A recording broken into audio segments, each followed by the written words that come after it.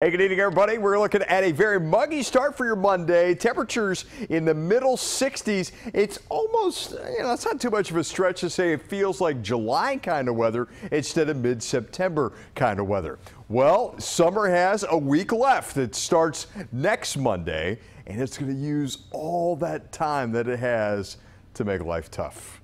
Be 70 in Chesterfield, 69 in Rockingham, upper 60s across Hickory and Conover. Tomorrow we're looking at 74 by 8 in the morning, mostly sunny skies. Nice, bright, beautiful day, just very, very hot. I think eventually we'll mix out a little bit, which means we should be able to avoid like a real humid kind of day.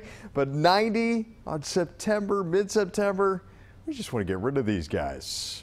It will take time, but we'll get there. Your Futurecast has clear skies for today. So on Tuesday, it doesn't look bad. Then we're going to look for a front to come in probably Tuesday night, Wednesday. That's when we could see some showers, and that will be a cold front, which we call a backdoor front, which will finally cool things off. Meanwhile, we're watching Umberto. Thankfully, it is, even though it's strengthening, it'll stay out to sea. Have a great week.